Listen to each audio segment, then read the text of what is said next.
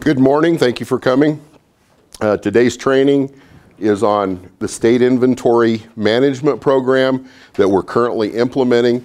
A lot of our new documents are dated November 29th because that's the effective date of the tag instruction that's causing all these issues to happen. We are formalizing our inventory due to some losses and due to several requirements by the state and by National Guard Bureau that we have not accomplished in the past.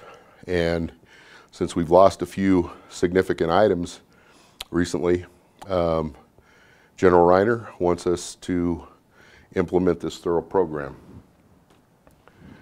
I will begin with, once we start doing something that we've never done before, it takes a lot of man hours. It's going to take a lot of man hours to do the paperwork, to keep track of everything. So we're gonna overview our documents in priority order, and now your books are not in this order, but once we get into the slideshow is in the order in the book. Okay. So we're going to review the tag instructions. We're going to review the state's capital asset guide, and that's from the state to the agencies. We're going to review an excerpt from NGR 5-1, which is for all cooperative agreements. We're going to review our State Military Affairs Asset Management Policy, which is a short paragraph, and then the asset management procedures that implement that policy. And these are for capital and non-fixed. So we have three different categories that we're going to go over.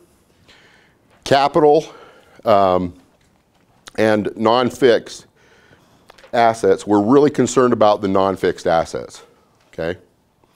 And then we have a third category that is supplies, warehouse type items and supplies.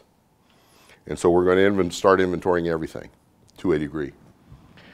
And then we're going to focus on this non-fixed asset guide.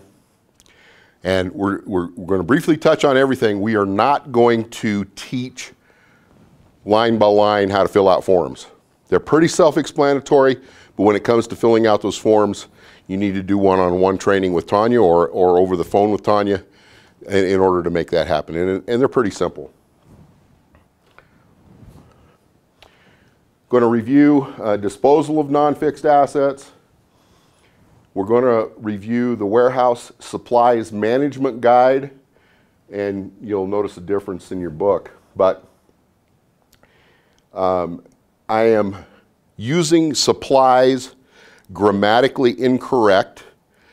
It should be supply, but supply in the military talks about the full spectrum of supply and that entire operation. What I'm focusing on is the actual end product that we're accountable for. And in this case, we're not going to monitor that. We're going to push it down to the program managers to keep track of their purchases during the year, and then do an annual inventory to find out what supplies we have on hand at the end of the year. So, and then that's going to go on a report, and then we get involved in just passing that report up to senior management.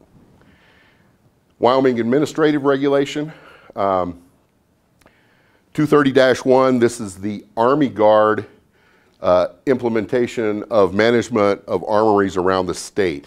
The Air Guard doesn't have a similar form because you're located at a single base. It is really a senior management structure that makes that operation exist.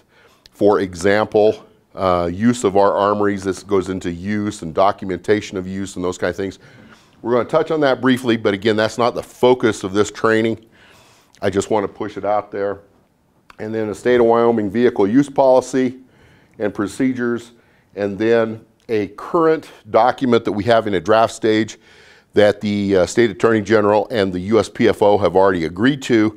It's under review with our JAG office before the TAG and the PFO sign off on it.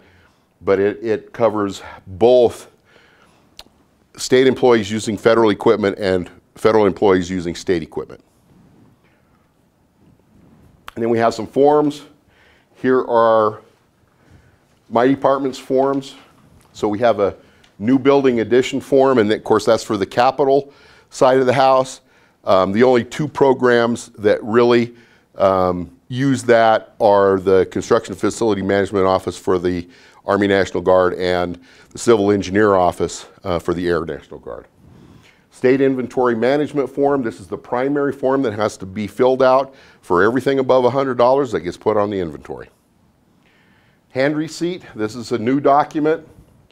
The body of it is a generated spreadsheet, but that and we're calling it a primary hand receipt. But that is a document that comes from Tanya, from my office, to every program manager, and the program manager then is held accountable for all those items. And we're implementing this similar to the military system, where a commander signs for all of his property, and that commander's goal ultimately is to sub-hand receipt everything on that list to somebody else, all the way down to the end user. And then we have the sub-hand receipt form. Now, this is a finite form that we're providing that could be filled in by hand. However, since it's the responsibility of the program manager to accomplish that, you can work with Tanya to use an electronic spreadsheet to embed in that if that list is long enough. Okay?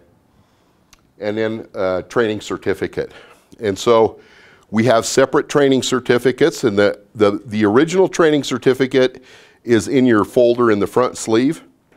And unlike other training certificates that you may be used to, this training certificate has to be signed off by you, by your supervisor, and by the program manager, because the program manager is the one that's responsible for ensuring that all the people on his sub-hand receipts have had this training.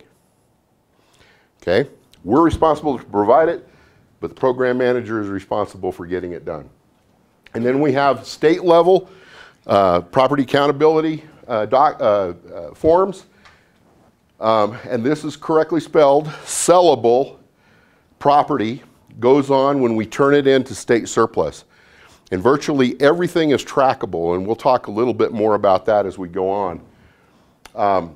Property disposal request, and the hyphens are in the right place, a PP-4 and a PP-4-C. And you just need a separate form for all electronic items. Where we have a supply of a mouse or a keyboard that don't have to be tracked other than as a supply, they have to be turned in on this document because they're still electronic, and we have to dispose of them properly to keep that out of our landfill and those kind of things. And then we have a certificate of destruction. Next three slides are excerpts from the tag instruction, and so without looking at the tag instruction, you can jump in that if you want to. But these are just the next three paragraphs. In this form, I've bulletized them to try to segregate out the thought process.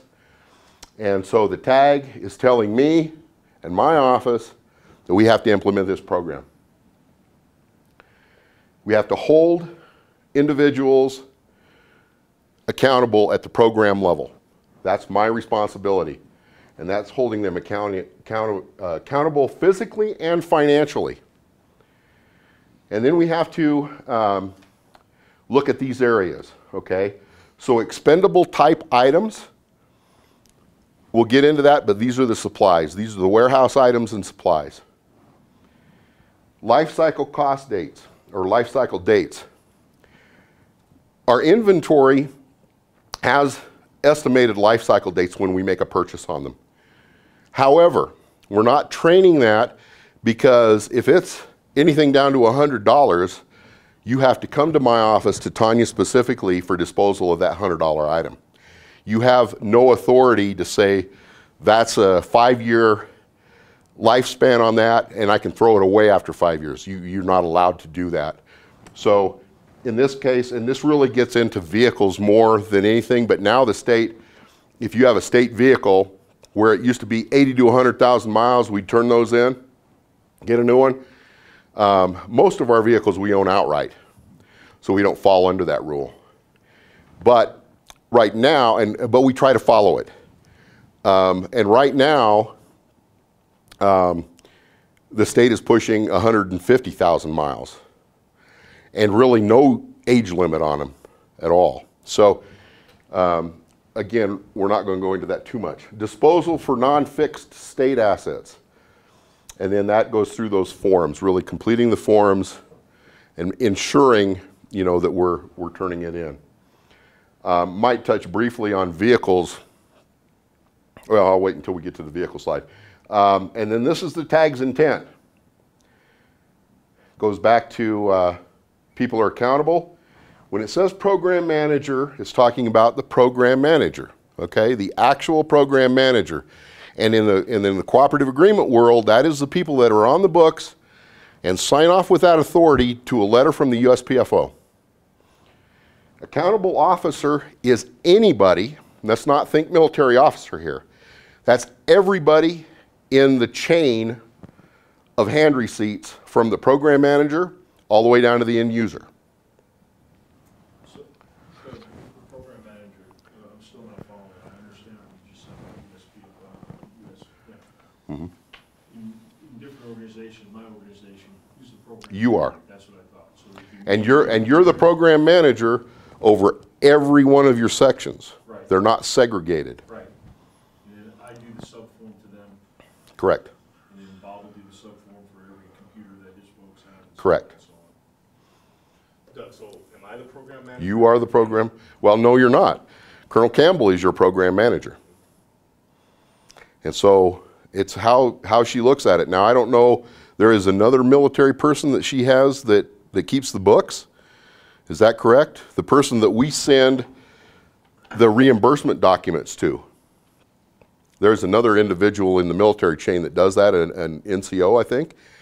And I don't know if that person is going to be in their chain of command. It's up to them.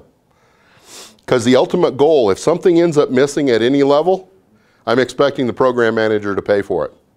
I don't care how many people are in that chain. The next issue then is, do they have proper chain of custody in hand receipts all the way down to that individual? And then if they do, then that individual is responsible for it. So she will be the program manager. She is the program manager. In cooperative agreement world, only a federal employee can be a program manager. So the next paragraph, the second paragraph of importance in the tag instruction is that now that program managers are accountable for all their stuff, they're responsible to do 100% inventory annually. They're responsible to certify that off and send that certification back to me. And then Tanya will go out and do a second 100% inventory annually as an audit. We'll send those lists out a month in advance, approximately May 1st, if not sooner. If anything ends up missing, the accountable officer, and through that, again, we're going to give this to the program manager, so whoever is in that delegation order of sub-hand receipts, you have to figure out within 7 days what's going wrong. You have to pay for it within 14 days. People will be held accountable through the HR system, no matter what type of employee you are. So, Doug, question. Sub-hand receipts. So there needs to be a receipt that Campbell signs off, or I sign off on, for every property that we have, correct? Correct. So the question was that as the primary supervisor, the director of the challenge program, since Colonel Campbell is the program manager, he'll have to sign off from her. He will have the first hand receipt, most likely, unless she has another military person in between you, probably not. She will have you sign a sub-hand receipt that is virtually identical to the primary hand receipt, have everything on it. And then you are going to have a second order and a third order and a fourth order effect when you start signing that down to people. Now, you have the ability to sign all your stuff directly to an individual, have all those people on a straight line. I would not recommend you do that. I would recommend you delegate those things to primary supervisors, intermediate supervisors. Then that holds everybody accountable. And so if you have a management supervision chain of command of any kind, then those sub-hand receipts should go person by person down through that chain of command. Otherwise, you're skipping people and not holding them accountable. So where do these initial lists come from? I mean, somebody has to now. Yes. The initial, So we share the, give you a hypothetical. Military department, the Veterans Commission and financial shares this room. There's a lot of equipment in here. How do we parse that out, or is that something we have to sit down and agree upon? that's something that we have to sit down and agree upon. So in my world, on this side of the house, and I would hope that you would, but that's up for debate, is that once you come through the front door, anybody can access anybody's equipment. I cannot, in good conscience, hold an individual responsible for their property. So basically, I'm going to own the property. That's where I was trying to get. Then the problem, then the issue becomes a management issue of when somebody walks in the morning and says, my computer's gone, then we do a thorough investigation and try to determine any liability. Ultimately, the employee can't be held financially liable if they're not signed for something. Okay? And they cannot sign for something or should not sign for something if they can't secure it, which is going to create a lot of problems when we get out to a lot of tool sets that are in one vehicle that you have two people in. One person is going to have to sign for that and understand that when they're working on site, if the other person loses something, they're liable for it. Thanks. That's helpful. Or, if I'm signing for something, do I allow somebody else to use it? I can't be directed to. So maybe this will come at a later slide, or something I need to get with Tanya on, but we buy stuff all the time that Campbell doesn't know that we're buying. How do we get that paper trail? Do we have to purchase it and then say, hey, we bought this? So the question is, when things are purchased, and they're purchased at, a lot of things are purchased at the end user level if they have a credit card, you do not have to have, it depends on your management style in that chain of command, but typically a program manager is not going to have the direct day-to-day approval authority of you buying a widget, okay? So there is no reporting this up that chain. We're not directing you to report that up that chain. That's a management issue for that program manager once they find out that they're responsible, how they want to handle that, okay? When you buy something down to $5,000, and we'll get into this a little bit later. I don't want to belabor the point on this slide. But ultimately, it'll be reported up. It'll go on to that. We'll make sure that it gets on the inventory list. And the next time that chain of authority sees that is the next annual inventory process. Okay? So at the end user level right now, it's not changing. You're still doing the PP4s for anything, or not the PP4, but the SF2s for anything that comes across that you guys buy. Like if Dakota puts it on her visa, she still does it the same way we have been doing it. So again, Tanya followed up with an answer there that if it's over $100, an SF2 has to be filled out. So that's anything over $5,000, that's a double redundancy for it because the Wolf's accounting system on the state side forces us to inventory anything over $5,000, any purchase. I got 18 in there, it's 20 now. So you got 20 tabs that we're going to review, 20 different documents. And then we'll take questions throughout this program.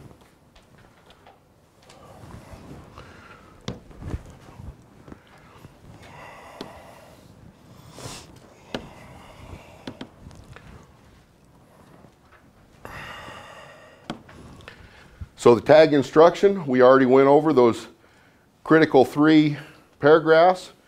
Here's the laundry list of documents and forms There's your 3 paragraphs, A, B, and C,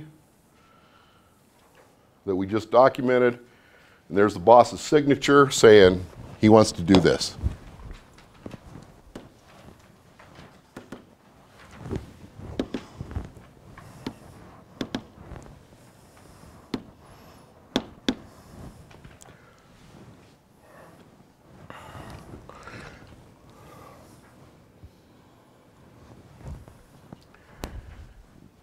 So your next tab is the State Asset Inventory Training Certificate. And again, we're just pointing that out. One that has holes punched in it is not the original. You have the original that you need to sign. It needs to go through your chain of command program manager. And then a copy of it. You can mail a copy in, you can scan it and email it in.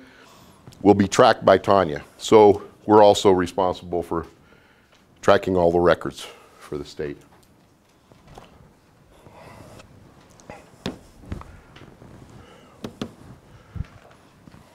This document is not our document. This is a state level document, Auditor's Office.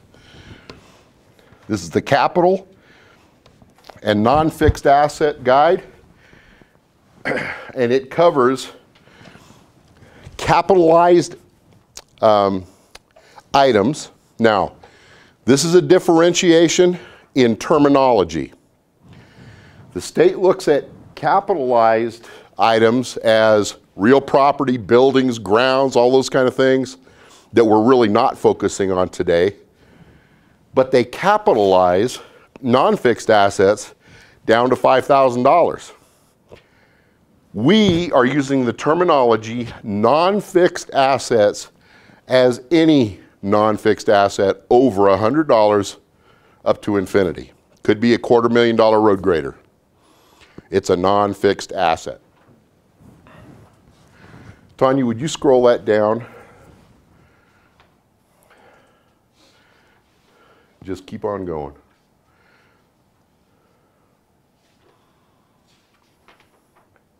Actually go up and drag it all the way to the bottom. Then you have to back it up a little bit, all the way to the bottom. The state's at $500, but we're down to 100. What was that number derived into? Okay, we're going to look at that here real quick. Okay, thank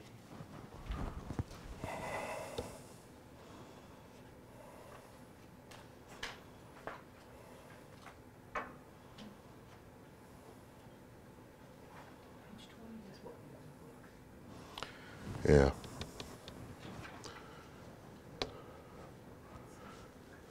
What am I doing here?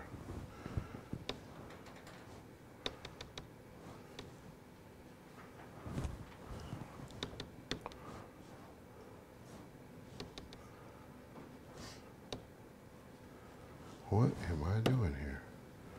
Huh.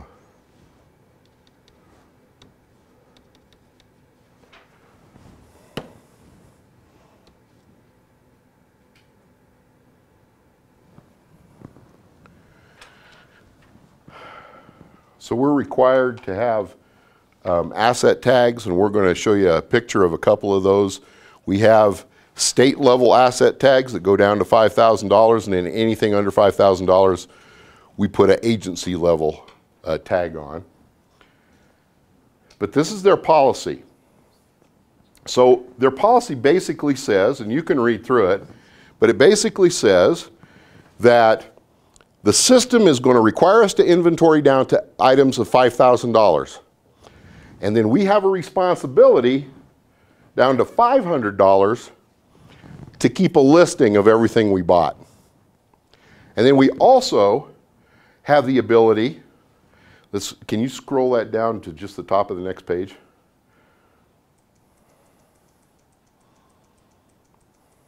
Yeah. Keep going. And we have the option of adding to the list those items below $500, which they determine walkable. Well, we determine everything walkable and between over $100 and between $100 and $500. So for this purpose and for our agency, everything above $100 is going to be inventoried. And the list really is not that long. The whole agency list is really not that long. And most of it resides in one or two programs.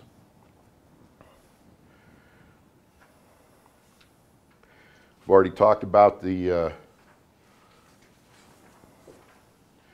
and here we have the annual physical inventory as a requirement.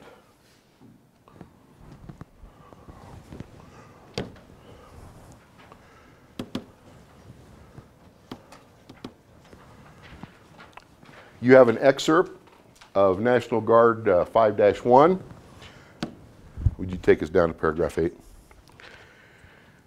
And so these are the requirements for the majority of our equipment that is purchased and owned by each program. And so 5-1, and this governs both Army and Air Guard. You had it. So paragraph 8-2, equipment use, accountability, and disposition. A, if it's bought through in-kind assistance through the federal procurement system, then we have nothing to do with it. Okay? If it is equipment that is purchased by the grantee, which is the state of Wyoming, if we buy the equipment, then it goes on the state inventory. And then we have to certify to the PFO that we're going to maintain the records.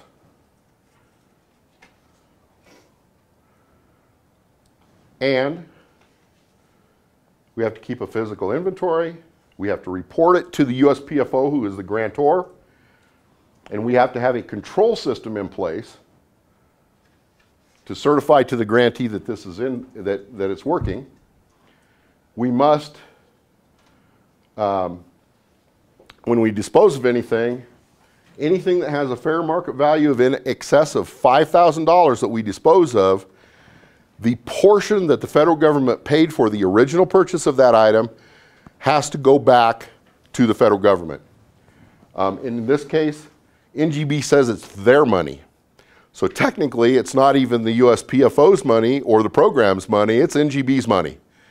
If we buy a vehicle, and this is where we get into a whole lot of different issues, but if we buy a vehicle, typically we use that vehicle for its service life.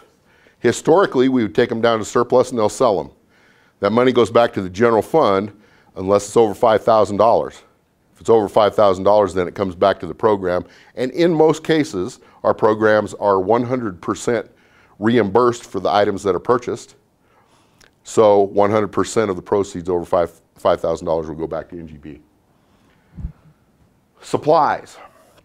So this is probably going to be the most time intensive. We've tried to make it as simple as possible, and we're not going to inventory it unless through this first procedure, meaning maybe the first or second year of doing this, that will establish whether we have a need for this type of inventory in each program individually. A couple of the programs, they're going to have to do this forever. But so what the regulation requires us to do is report a net aggregate amount of supplies that is over $5,000 that was purchased that fiscal year and is available at the end of the fiscal year, but then will not be used for the program. Now I can say that, well, that's never going to happen. And off the cuff, I would say every program manager is going to say that's never going to happen. But if the PFO says prove it to me, unless you have a process, there's no way to prove that. So in this case, we're going to establish, and not just because this is a requirement, before this was ever brought to light, the tag required it in his instruction. In his first draft of instruction, he basically wants to know, what are we buying? Where are we buying it? Why are we buying it? You know, and the why always becomes subjective. I mean, we're not reporting why, but the question really is obvious. If it doesn't appear like it should be purchased by that program, why are we doing it? Kind of thing. So, use of federal owned equipment.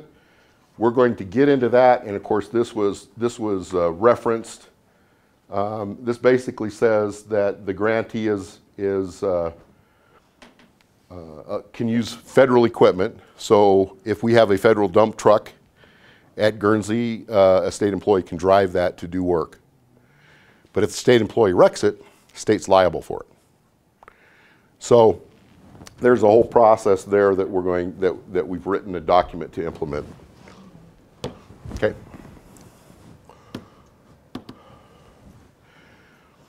Army Regulation 735-5. Now, we're not using this document to manage our program at all. What I've done here is given you an excerpt of some of the terminology that I've used to establish what our agency definition of warehouse supplies are. And that's the only reason for this reference.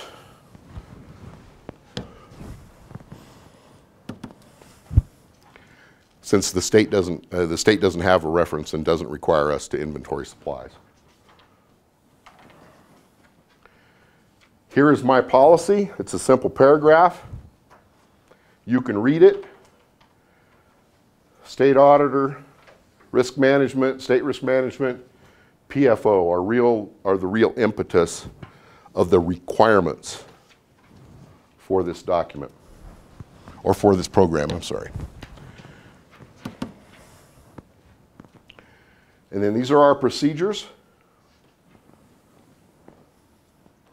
Again, we reference the documents.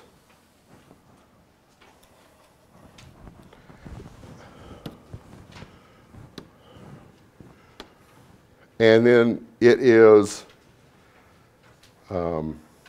very short. And you can go, if you go down to the second page, what we're going to do. And so we again talk about the $5,000 level. And I'm not going to belabor it by reading it, but this is really the procedures that we're going to use, and then these procedures are implemented under the guide. So you have everything above 5,000. You have everything between 100 and 5,000. We're required to have a validation process. And then we have to establish the use of those facilities, or those end items. And it, again, we're talking real property as well as fixed assets. These two documents do not get into supplies. So the chain of direction for supplies goes directly from the tag instruction to an implementing guide. But what we're mostly concerned about are these non-fixed assets, and that's why we have a policy and procedure on the state format.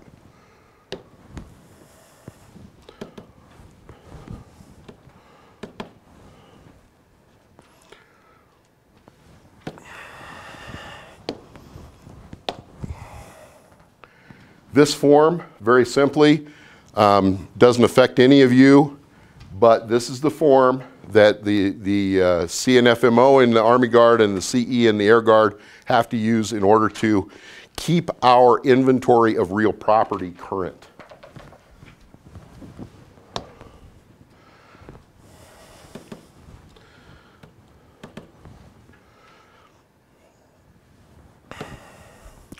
This is the real document I want you to focus on. I want you to understand every one of them. It's not going to let me do it again.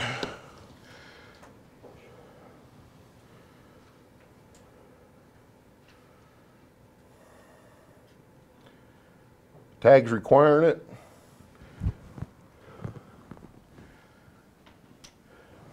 Non-fixed assets to be purchased. We're buying computers. If it has a serial number, if it's over $100, or if it's part of a kit.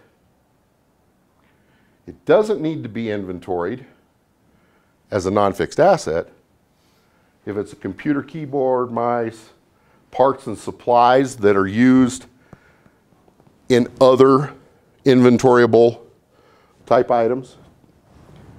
or assets under $100. Assets under $100 that are highly pilferable can still be put on there. If they're very unique items, I don't think we have very many of those. And you have to submit the following in order to get that, to complete this inventory. And that's the invoice, the Visa statement, if we're using a credit card, and then you have to complete the SF2 form.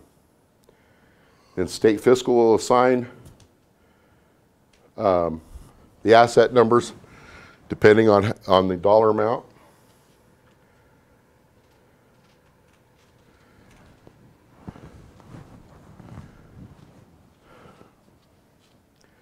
The annual primary hand receipt, the SF3, will then be given to the program manager. Program manager has 45 days from the 1st of May, and we will get it to you no later than the 1st of May in order to complete their certification. We don't expect the program manager to go out and do a physical inventory, especially if you have stuff scattered all across the state. But the program manager would go down through that sub-hand receipt chain and require each one of those people to inventory it and pass it up that chain to sign off on it. Now, we've only required I think only two signatures, and we'll look at the form.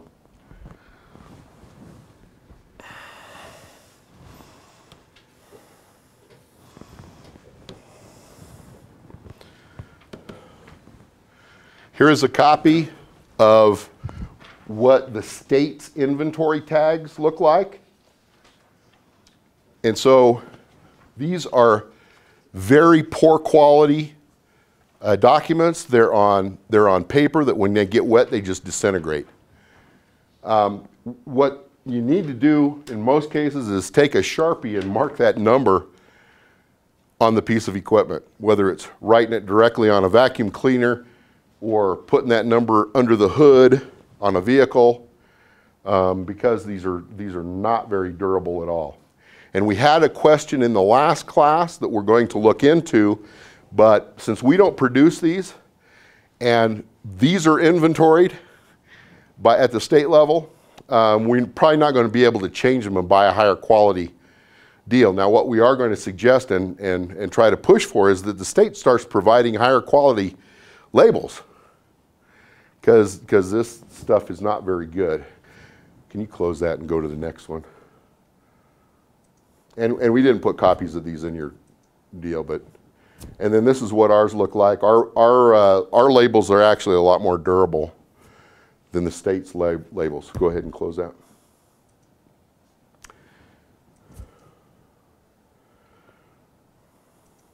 Okay, warehouse supplies. So let me do it again.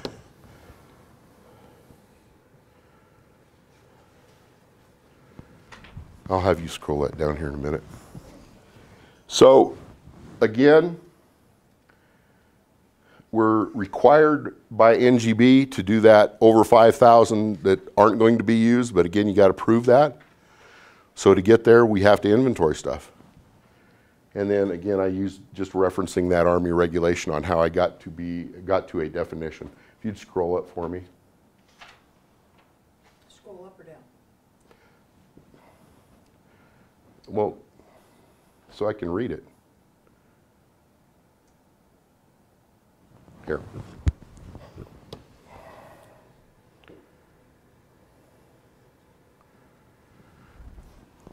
The state doesn't require accountability of property at this level, and we establish this guide for anything that is in a gross aggregate of $5,000. Now, ignore the $5,000. Every program is now required to track on a simple spreadsheet.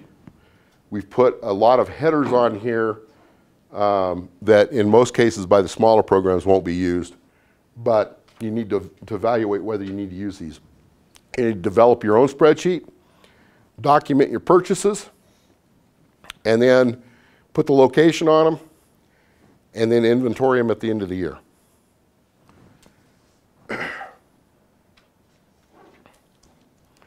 Definition. Warehouse supplies are expendable property that is consumed in use or loses its identity in use, as well as expendable property includes items not consumed in use with a unit cost of less than $100.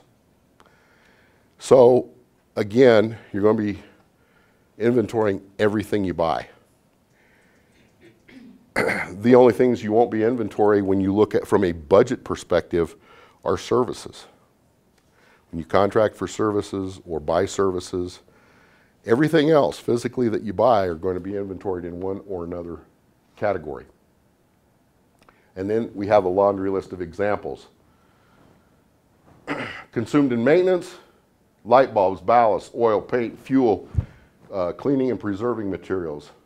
Supplies that lose their identity, assemblies, repair parts, accessories, supplies consumed by public activities, clothing, and that really gets into the fire department for a lot of clothing. You guys have a lot of clothing in the challenge program. Audiovisual products, training devices, training aids, displays, and then all your office supplies, paper, pens, markers, printer, copier, ink, staplers, hole punches, all of those things. And so these hard items of staplers and hole punches and those kind of things are really going to be on a returning, you're going to be inventorying them because you need to know what they are. Because what's going to happen is the tag's going to look at, well, you bought 10 of these things, you have 5 people, why are you buying 10 of them? Kind of thing. And how many are on hand at the end of the year? We're going to make the assumption that you're going to turn around and say at the end of the year, well, we're going to use it next year too, we're not going to get rid of it. But that really is going to point at when we buy a screwdriver or we buy a hole punch, why do we need to keep buying those over the years? Specialty, I put this on here, this is terminology from the Army Guard reg.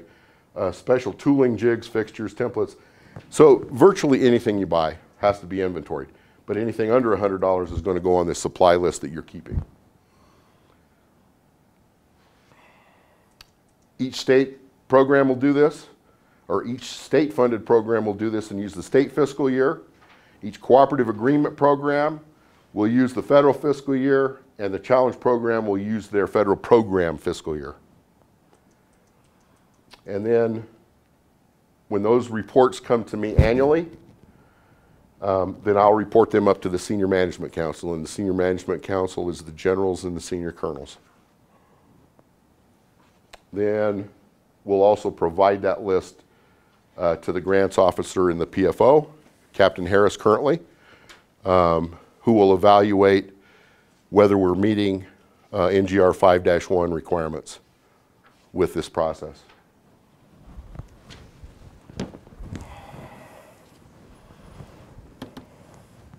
Again, we're not going to teach these forms, but this is the primary form, the SF2. You have that in your book.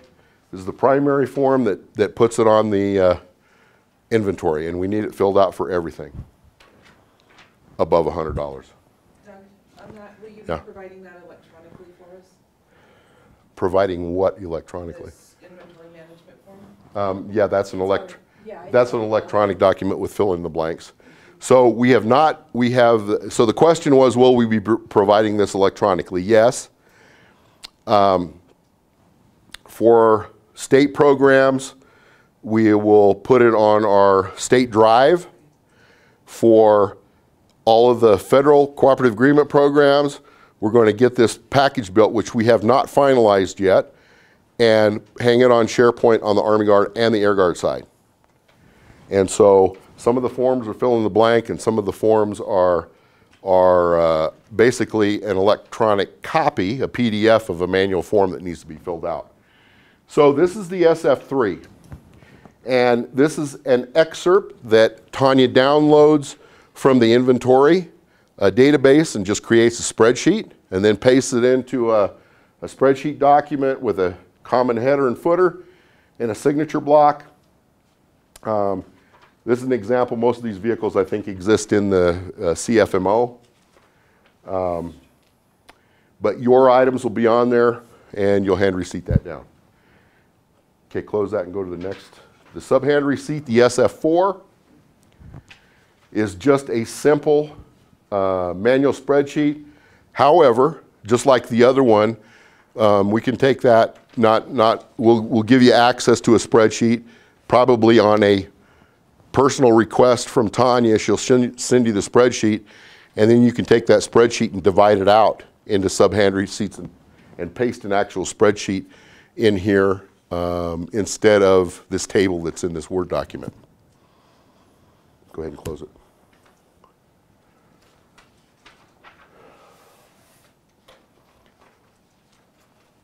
Disposal of non-fixed assets. So,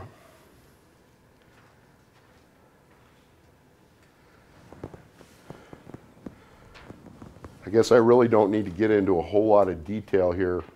The bottom line is anything down to $100 needs to be properly assessed and turned in.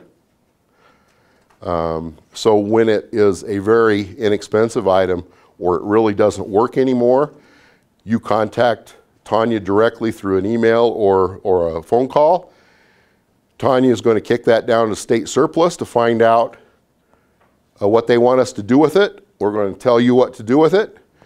They are now trending the other direction of what they've been doing. They're trending back to, we want all your junk. So they can physically look at it and evaluate whether they want to fix it or not and try to sell it. The surplus property has went virtually 100% to online sales. So as a state agency or as an end user, if programs want something from state surplus, if they want to try to get something from state surplus, just go online. But you have to intercept it between the time they post it and the time somebody puts a bid in on it. And then you have to go down and look at it and say, yeah, I want it. So, but they've significantly increased their sales and the amount of their sales by doing this. Vehicles are the best example. They're getting virtually twice as much for the sale of any vehicle at any level than they got when they had a manual auction, on-site auction. This goes over the forms that have to be used. So here's your certificate of destruction form, and again, these forms are administration and information forms, state forms, so we can't change them or alter them. That's a fill-in-the-blank electronic form.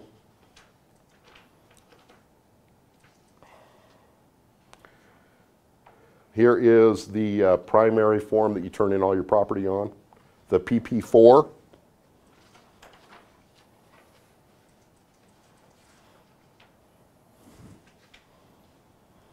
This is a fill-in-the-blank form for your electronic turn-in items.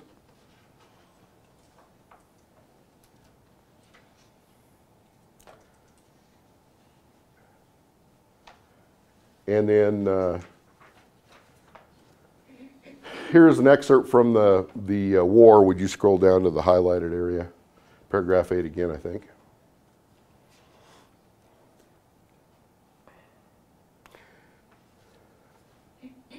This is not to do with fixed asset management. I just want to put this out there that all of our facilities, we have a report that goes in for use of facilities.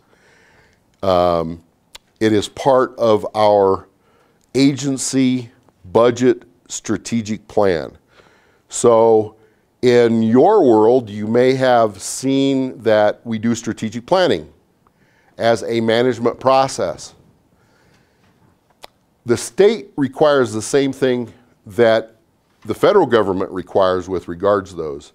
But everything that you see internally to the state is in the federal format. And we use the federal strategic planning process for our operations. But as a state agency, all other state agencies and ours is required to use the state's process.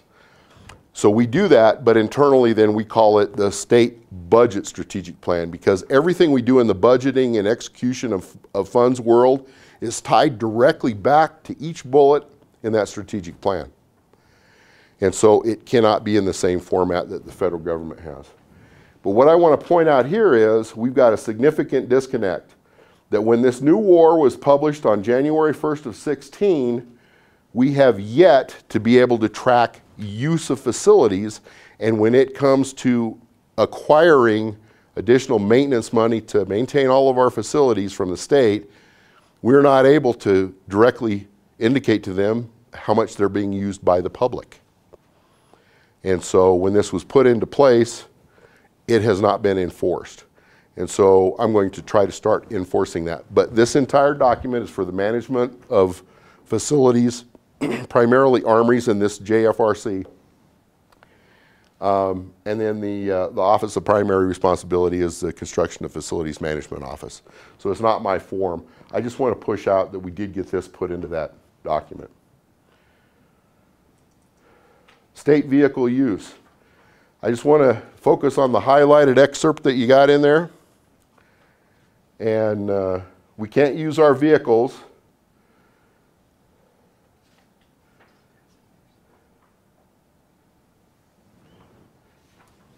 for family members, friends, or anybody that's not conducting official state business.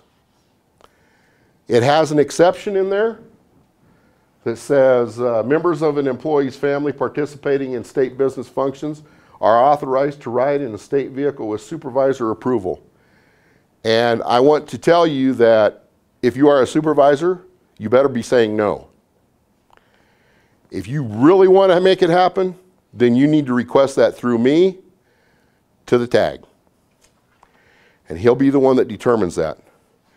The only example that I have ever seen in our agency that is legitimate was when the previous tag, his wife, was a direct volunteer that worked with S First during deployments. And so when the tag would go out to you know, give everybody handshakes and talk to the families and so forth, his spouse would be out there working with S First. And so that was a legitimate travel. But ultimately, that's the tag's call, whatever he wants to be responsible for.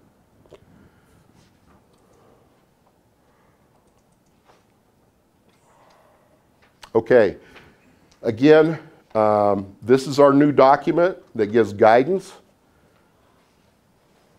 And so what I do want to say is that right now, and it hopefully is going to be explaining that, we're going to have to teach this in more detail, but I'm not going to go into that now because it's not a final document.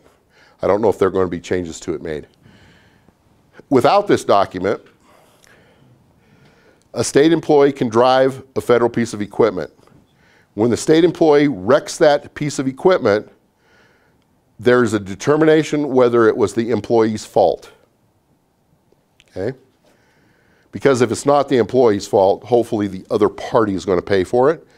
But if that person is a non-insured person, then the federal government's got to fix their vehicle, and they're going to make the state pay for it. Okay? Now the state will pay for it. Okay?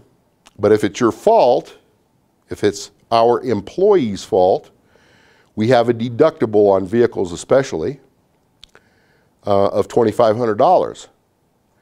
So when a cooperative agreement program employee wrecks that vehicle, then you have to look at the program appendices to determine whether or not that program can pay for that deductible. In most cases, they don't. And then the state's going to be 100% liable for that $2,500 deductible. But I'm here to tell you that I'm not going to pay for that. Okay? And so when I do pay for it, we're going to obviously fix the vehicle, then I'm going to come back to the individual. Now, actually, I'm going to ask the Attorney General and Risk Management what they want to do. Okay? Or the tag. And if the tag says I'm going to pay for it, then I'm going to go to a state program and steal money from that state program and pay for it, if the program itself cannot pay for it.